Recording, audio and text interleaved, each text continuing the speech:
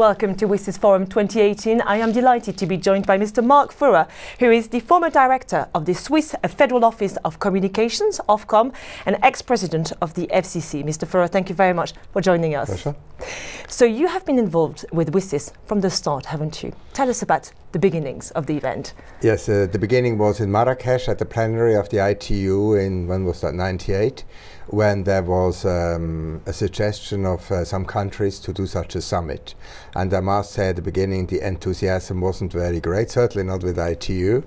The Secretary General at the time, when it was accepted and said, yes, we should do that in 2003, he was far from very amused about this idea, because ITU saw itself very much as a technical organization, and of course information society has a lot to do, as the name says, with society, with social questions, political questions and so on, and obviously they could see that it would be a hard process, a difficult process. Nevertheless, we started it. It was an uphill struggle, but I had the honor and the pleasure to chair this preparation, which of the action plan. You know, you can imagine freedom of expression, ICT for development, regulation of internet or not regulation of internet, all these topics.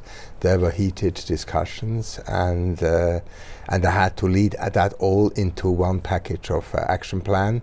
At the end we achieved, and yeah, so it's nice to look back 15 years ago. And what about the future?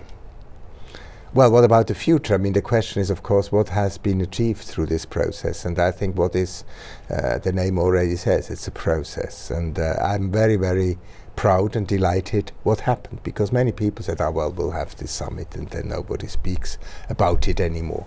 And thank God this is not the case. I was just at the Internet Governance Forum last November, and I was impressed. All these stakeholders, civil societies discussing this topic, so many people. So it is a debate. It is a huge process in the whole world with all branches. Still very much controversial, obviously. That's part of the thing.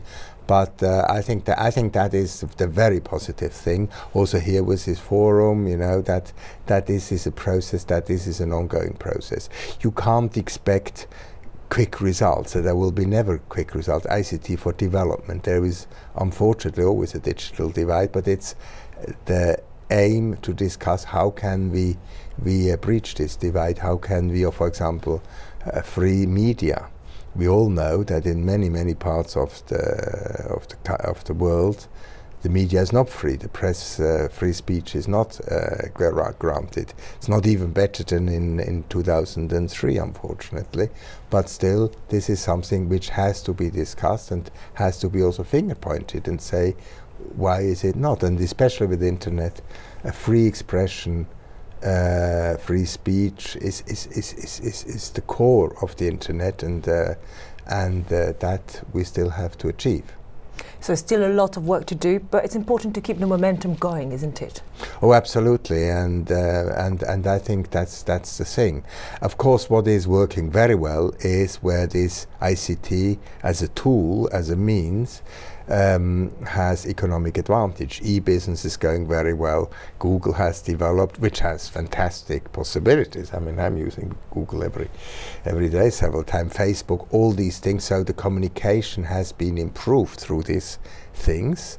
But of course, there's also much money, as we all know, involved. So in this thing, it's going very, very fast and very well. Where we have problems is in the universal service. Questions like e-health, questions like democracy, of course, but also question of development. You know, how to achieve the Millennium Goals at the time, now the Sustainable Development Goals. I mean, that is probably something where you don't earn much money, and that's where politics and also the engagement of the people involved here should show. Mr. Marc Furrer, thank you very much. Okay, pleasure.